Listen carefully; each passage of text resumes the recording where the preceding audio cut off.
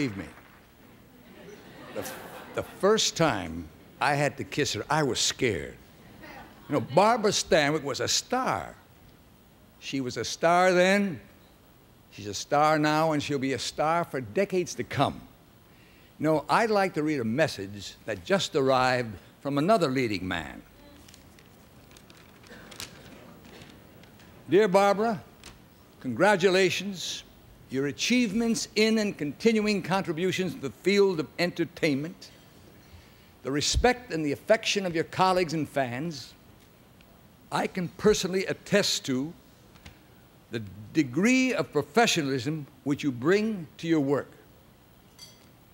Therefore, it's a great pleasure and a personal pleasure for me to be a part of this richly deserved tribute to your career. Nancy joins me in sending our heartfelt best wishes and our warmest regards. Signed sincerely, Ron, the President of the United States.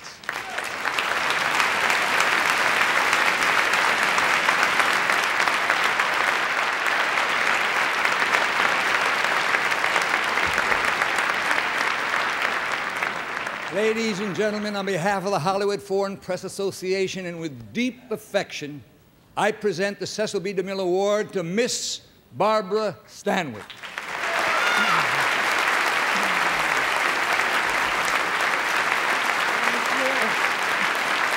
Thank you.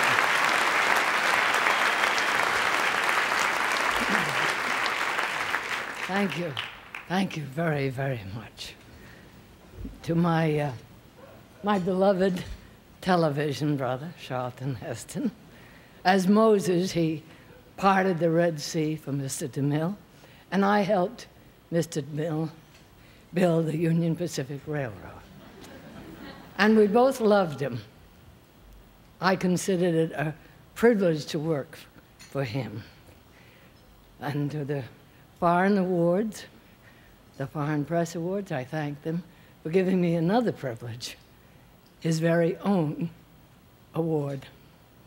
I thank the Foreign Press, I thank Mr. DeMille, and I thank you, ladies and gentlemen. Thank you.